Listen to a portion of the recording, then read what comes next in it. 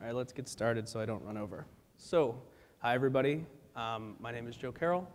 I'm a technical specialist in our product management group with my focus is on cloud marketplaces. And welcome to fast provisioning in any cloud. So really this is like an introduction to the cloud concepts, and the InterSystems Cloud Manager, and sort of what the problem it solves is and why we have it. All right?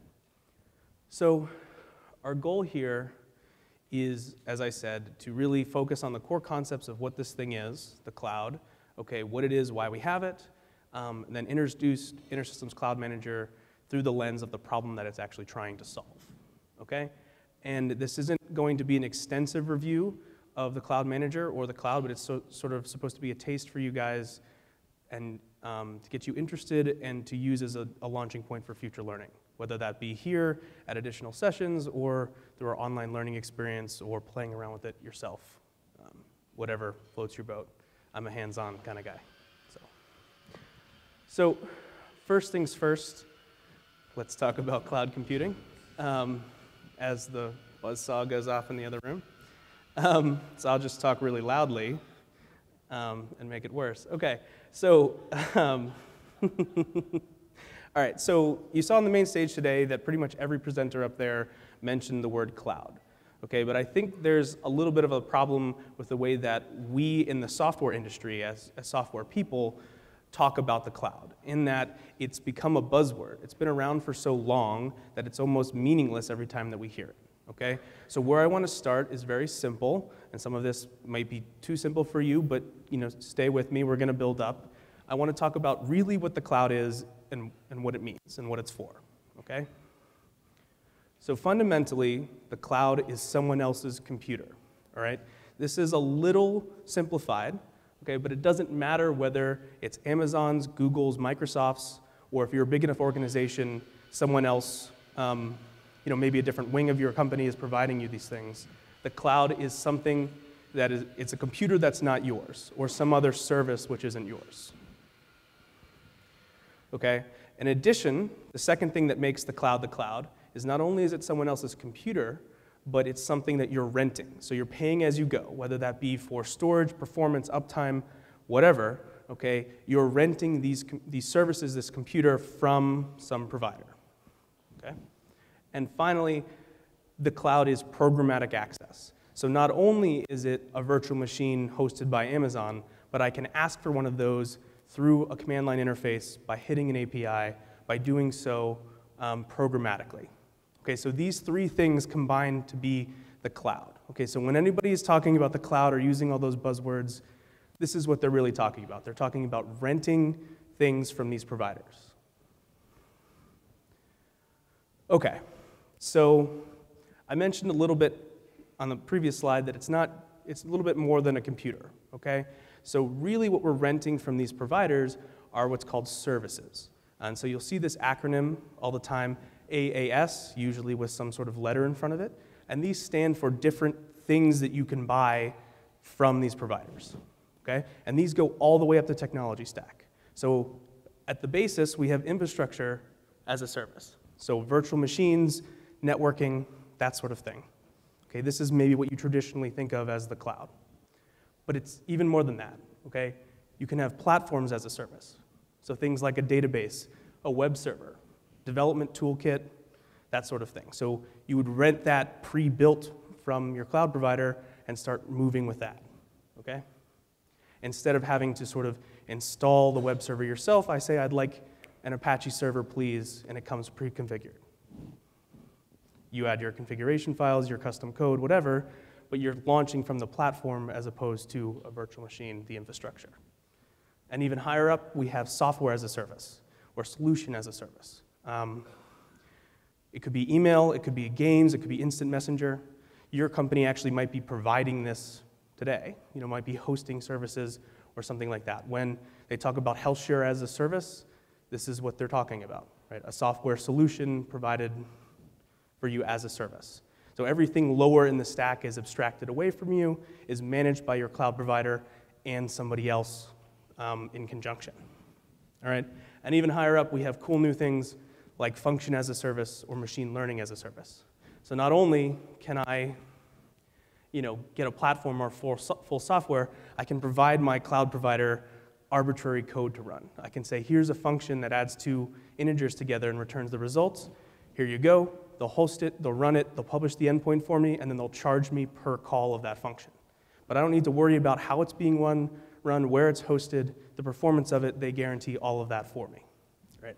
And just sort of to visualize, we have this full stack here, all right? So the story so far is we're renting these services from these cloud providers programmatically. So there's a promise here, okay? And the promise of the cloud is that this is going to sort of launch our business into the future, or the present maybe, in terms of what we can get out of the infrastructure that we have. So by renting these services and not managing this infrastructure ourselves, we're able to reduce the cost and complexity of our deployments, okay? We can be much more flexible and rapid with what we do. If I can ask for a virtual machine and get it in seconds from Amazon, I can scale up really, really quickly if I need to. Okay? And as I said, in terms of computation, number of machines, but also storage, it becomes massively scalable.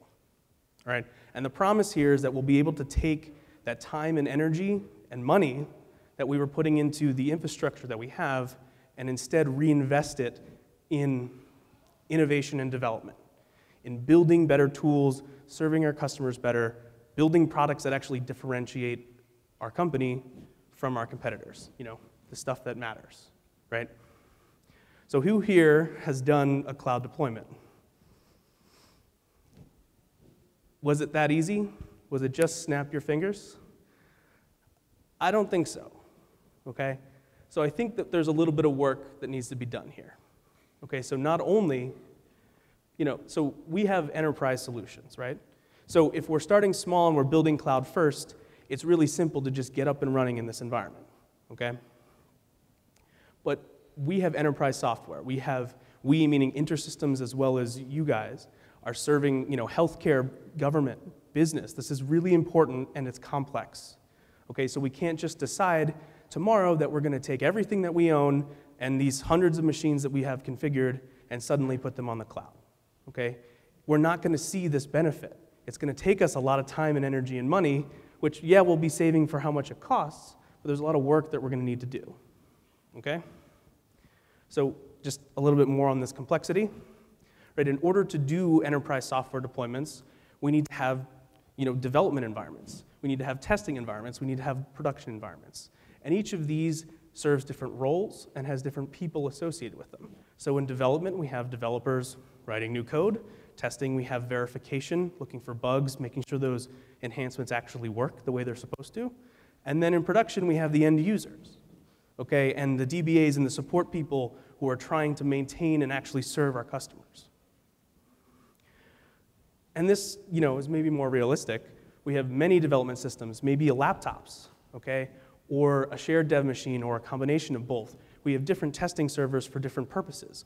This one tests this, this one tests the back-end system, this one tests the front end, this one is for manual tests, this is one for developers to test their code, right? And then in production, we have bigger machines that require more space and more resources to run, and are probably more locked down in terms of security. Okay, so as an enterprise software company, you have these challenges in terms of actually getting your software out the door. And so if you want to move to someone else's computer, to the cloud, there's a lot of work that you have to do, where you have to be thinking very carefully about how you're going to be doing these deployments, is maybe a better way to say it. Because it's not necessarily work, but you have to be thinking, because really your picture doesn't look like that, it looks like this. But actually, it really doesn't look like this, it looks like this, okay? So enterprise software is complicated, it's hard, and this is just a natural fact of how this works. We have many machines, we have large organizations, we have system drift between all this stuff, okay? And so getting this, fulfilling the promise of the cloud to have that business savings to focus on innovation, we can't just take our 100 machines and snap our fingers and put them on the cloud. There has to be some sort of plan. We have to have some way to reconcile this business need of being on the cloud with the realities of software development, right? Because they're kind of out ahead. Is this making sense? Cool. So, how are we going to do this? The way that we're going to get at this is what's called infrastructure as code. I'm going to explain what it is. It might be pretty obvious what it is. It's infrastructure as code. But the idea is to take sort of the boxes and arrows diagram of your software configuration. Maybe each one of those circles in the previous slide that all filled up was a sort of a 5-machine configuration. Now, if you're thinking of cache or iris, you might be thinking, okay, this looks like ECP or sharding or mirroring. It doesn't matter what it is, but we have 5 servers, each of the purple things, and we have blue cylinders, which are installations of our database. Okay? So we want to take this thing, and we want to turn it into code. All right? That's what we want to do. And this is going to allow us to take advantage of those programmatic access to those services so that we can sort of ease the pain of all of that configuration management we need to do for our enterprise development process. All right, so why do we want to do it? Okay, well, first of all, code is repeatable. So if I do this deployment and it creates my 5 machines, I can recreate it again at a moment's notice. I need to set up a new developer, a new end user, a new testing system. I just run my code. Okay? It's also scalable. Okay, and this may be similar to repeatable, but within the configuration I'm talking about. So if I need to go from 5 machines to 6 machines, if I have the code, if I had that codified, it's changing one number, right? And there's no manual work involved. Well, you might have to run the script, but because you're accessing this programmatic API, there isn't any sort of manual configuration happening. And finally, it's portable, okay? So we can do so on any underlying hardware, any cloud provider, if we do our job right. Right? So this is why we want to codify. We want to have infrastructure as code in order to help us fulfill that promise of the cloud, to actually do what the CEOs and the finance people want us to do by moving to this platform. We actually need to, have a technical solution to how we're going to do that. And in addition to that, we get all the fun stuff of traditional software deployment. So if you're a developer or have been in a previous life, you've learned to love version control and peer review and automated testing and continuous delivery. We don't get that unless we have the code for our infrastructure. And this allows us to bring these tried and true development practices, which have been worked out through many years with traditional software, to the infrastructure that we're deploying. Right? So Agile, Scrum, whatever you want to call it, for our infrastructure. So just a little bit more, there's some visualizations that are kind of simple here. So repeatable. If I need 2 of these things, I run my code twice. In fact, if I need 200, I can run my code 200 times. All right, so this is infrastructure as code. It's repeatable. Not only is it repeatable, it's scalable. As I said, if I need to add 2 more, I forgot the lines. Damn, okay. Well, we have 7 machines. I change the number in my file from 5 to 7, and I redeploy. Okay? So this is what infrastructure as code allows us to do. It allows us to actually, scale up in the way that the cloud promises us we can. And then finally, it's portable. With our products as well as other products, you can codify this in with some care and actually be able to deploy it on any platform. So if today AWS is the cheapest, run it there. If tomorrow you have an end user who requires Azure or maybe on-premises pre-configured stuff, you should be able to run your code there as well. So this is the idea. This is why we want infrastructure as code. So, is this making sense so far? Questions? Cool. So, the Cloud Manager. All the InterSystems Cloud Manager is, and I'll use ICM moving forward because InterSystems Cloud Manager is a mouthful, is infrastructure as code for Iris. Okay, so it's bringing these principles of repeatability, portability, scalability, trying to get at that collision between enterprise deployments and the promise of the cloud to Iris itself. Okay, so not only is it going to provision hardware for you, but it's also going to configure Iris for you. So mirroring, sharding, Spark, load balancers, web servers. This is sort of what the Cloud Manager does. It's going to bring these infrastructure as code concepts which exist outside of our products and bring them to InterSystems Iris. And it's not just vanilla Iris, okay? It's any Iris-based container application. So I'm going to stop here. Who here is familiar with containers?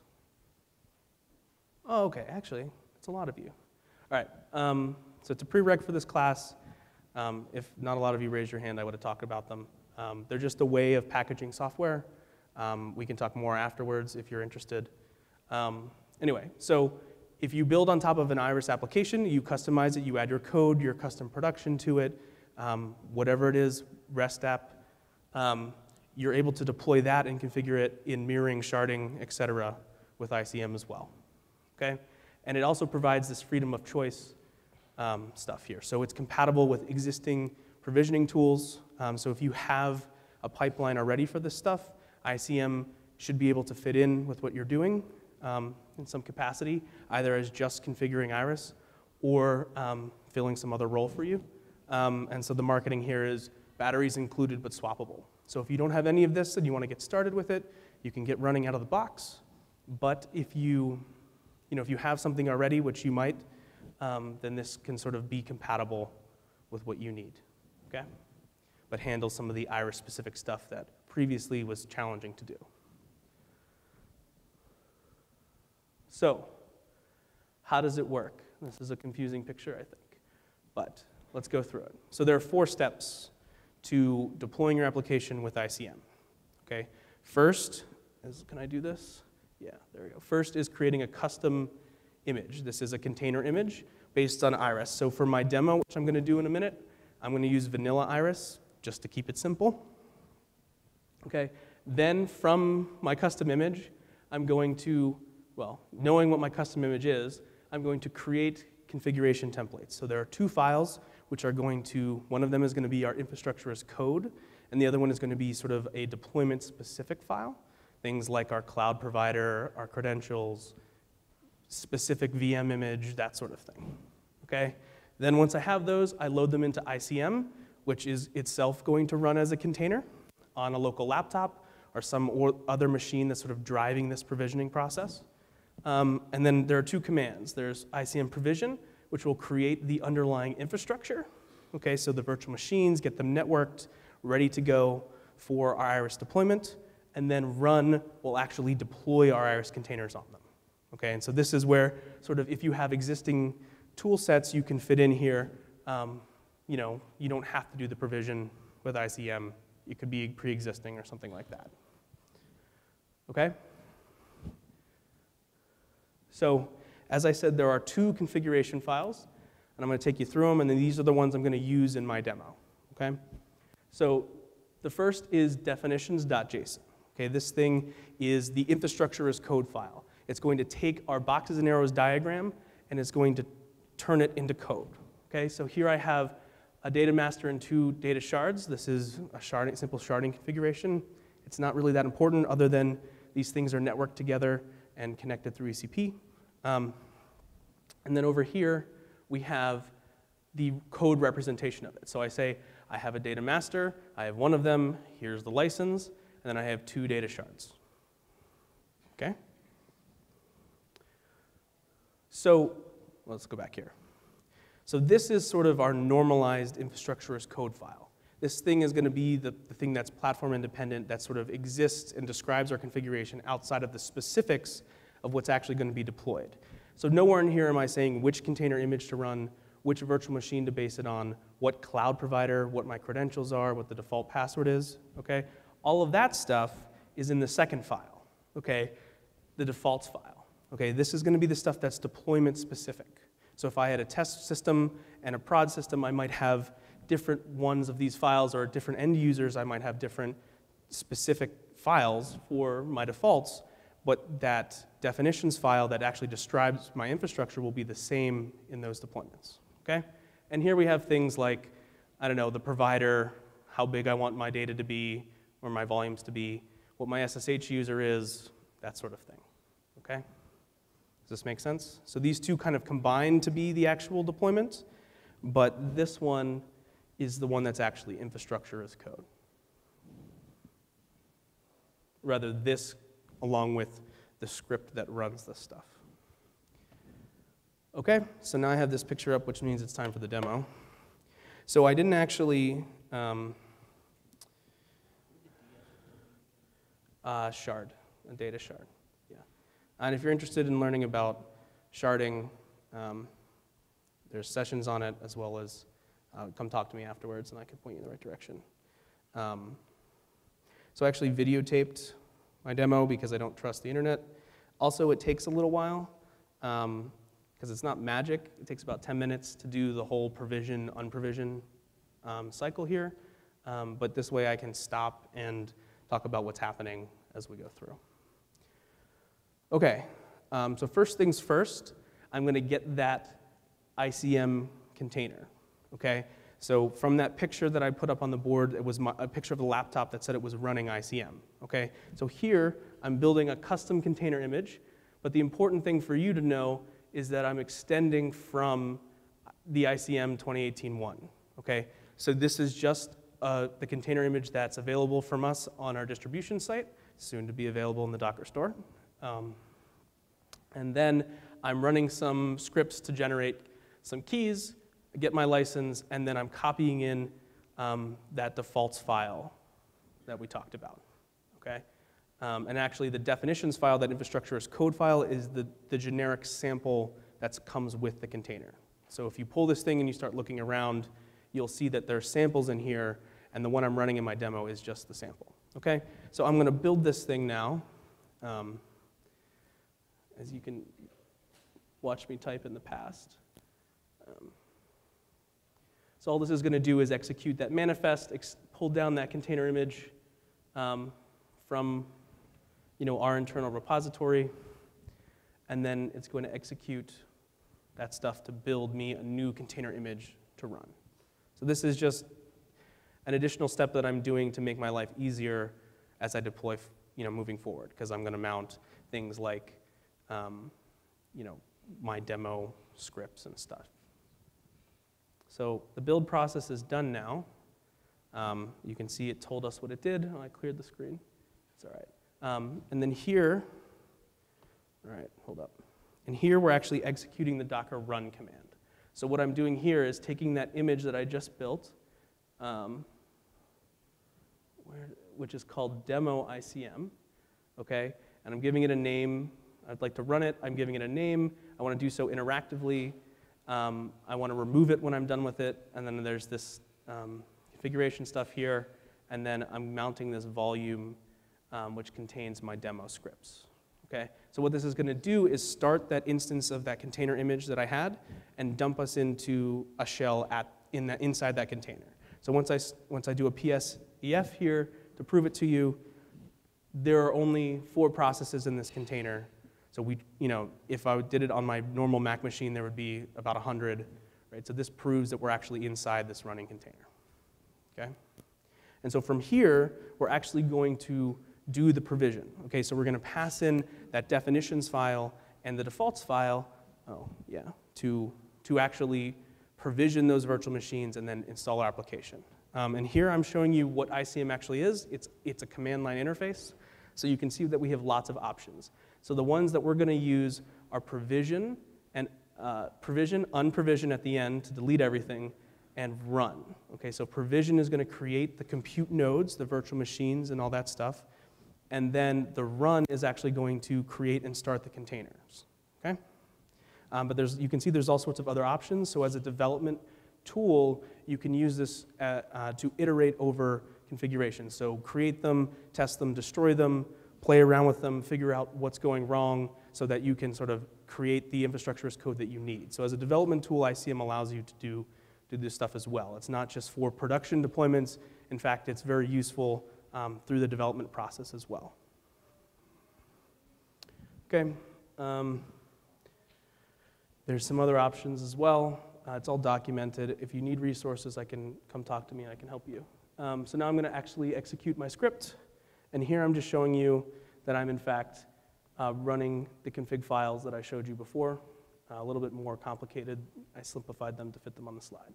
Okay, so now I'm going to execute my provision here, which is actually going to, again, take take this configuration information up here, which, and this definitions file, and turn them into virtual machines for me, okay?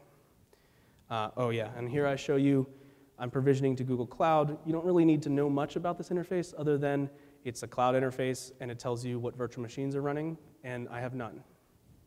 So I'm just basically proving to you that I'm actually provisioning these things. Because it's a video and you might not believe me. So this takes about 5 minutes. So here I get to fast forward. You see it's all doing all sorts of fun stuff. Okay, so here we can see that when it's done, it runs an ICM inventory command, which is going to tell me what it provisioned, what the IP addresses of them are, and the DNS names. So you can see it created 3 machines for me, the data master, and then the 2 data shards here, and they're named like this based on that configuration file I passed in. Here are their IP addresses, and here are their DNS names, okay? And it gives me, helpfully, a command to destroy it if I'd like to copy and paste and tear it all down to try again, okay? Next is the run. Remember, with the run, it's going to actually pull your container images from a repository and then start running them on the machines and make sure that they're configured correctly. All of that Iris stuff that we talked about in terms of configuration, specific stuff, mirroring, et cetera, that's going to happen with the run. So I start it here, and then I forgot to show you that my VMs are actually provisioned here. Or did I do that here? So yeah, here we go. We actually have now that I've provisioned, we actually have our virtual machines. They're up and running. We can see them in the cloud interface. I'm running the run, and then this again takes about a minute. And now that we've deployed our application, oh, this isn't the end, sorry. Oop. Now that we've deployed our application, it gives us a link to the management portal where we can go. So this is what I'm doing. I'll copy and paste it here, and we can see that we actually have configured Iris in the cloud in a sharding configuration. So the rest of the video just kind of bangs around in the management portal to show you that it's actually configured correctly, it's licensed, and it's running healthy. So yeah, so does anybody have any questions at this point about kind of what's going on here, that sort of thing? Yeah. On the unprovisioned, how does it know which to unprovision? Does it have a config as well? Yeah. Sorry? I can repeat that. So his question was, when you do the unprovision, how does it know what to unprovision? So when when you're executing ICM commands, the provision will create what's called a state directory, which contains information about what was provisioned. So you can have multiple things provisioned, multiple configurations provisioned from the same ICM container, but you would go to that state directory and say, unprovision this one, or give me information about this specific one that I provisioned, okay? And actually, I show that to you here in a minute. So I'm going to do the ICM. So in the directory where I did my run command, or my provision command, there was this state directory created here. And it contains a bunch of information. We can talk more about it later if you want. But basically, I run this on provision, and I point it to that state directory, and then it will tear down what it configured. Okay, so this allows me to do that developer iteration. So if I'm not sure that this is the configuration I want, or I'm working through some problems, the cycle here is about 10 minutes. I can provision tens of machines, make sure they're working correctly or not, tear it all down, and start again. Internally in our QD, we use this to do testing on our containers. And so we spin up a bunch of stuff, beat on them, tear them down, right?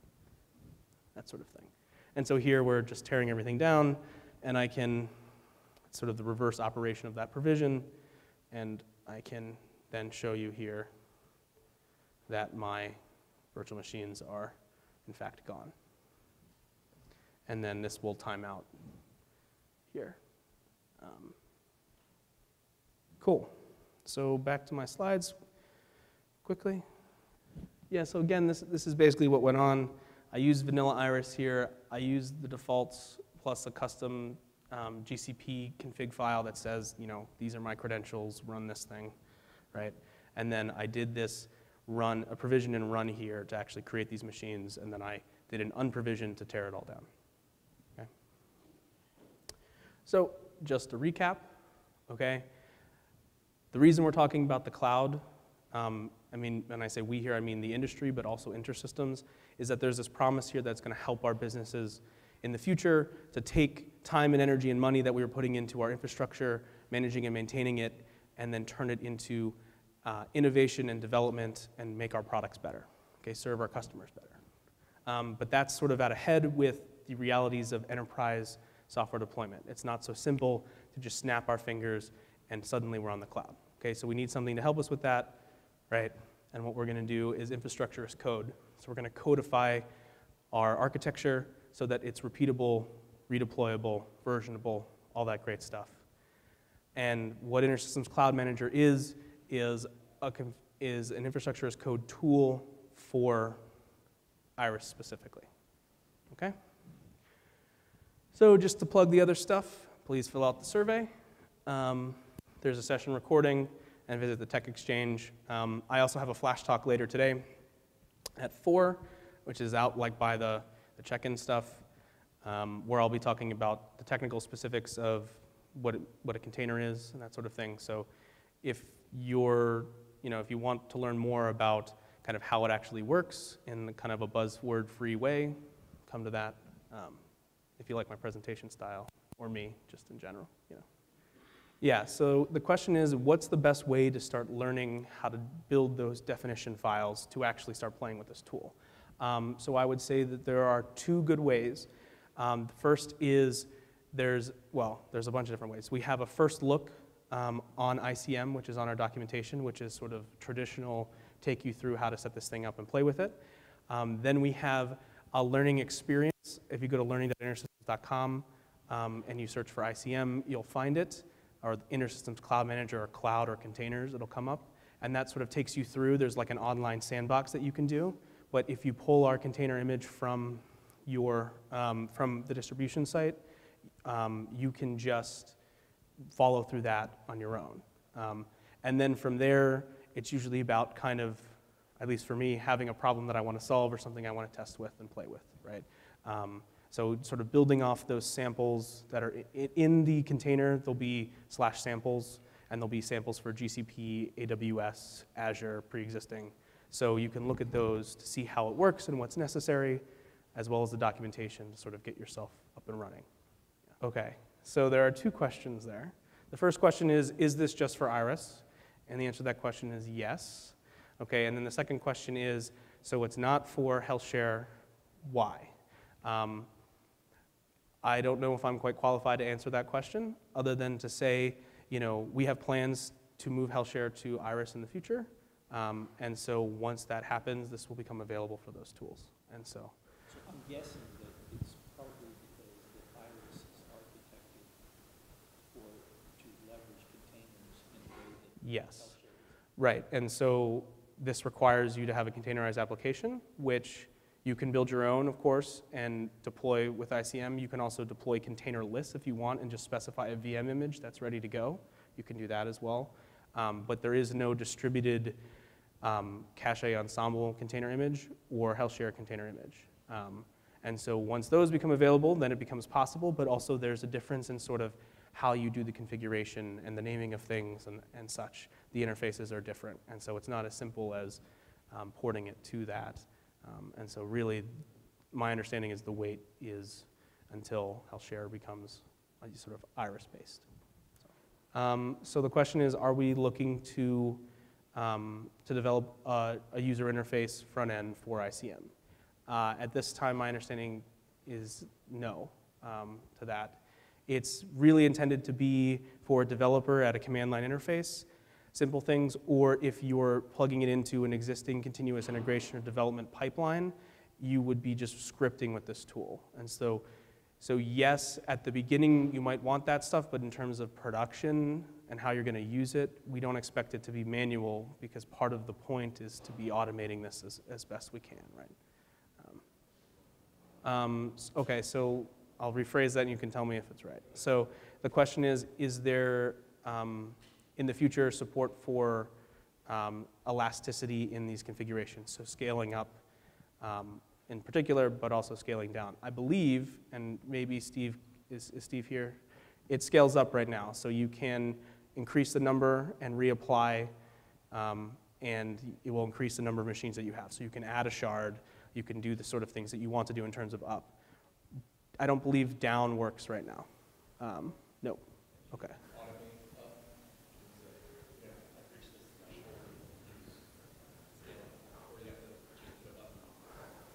So in terms of automating that, right now there's nothing to sort of look at the load and automatically go up. Of course, if you write something that does that for you and decides you need more compute nodes, all you have to do is change a number in a file and reprovision. But right now there isn't sort of any interactive stuff. It kind of builds the thing for you, and it can tear it down, and then you can use it to connect to different things, but it's not actively monitoring what's going on. Well, thanks, everybody. Come find me afterwards or at the bar, wherever. I'd love to talk about this stuff, so thanks.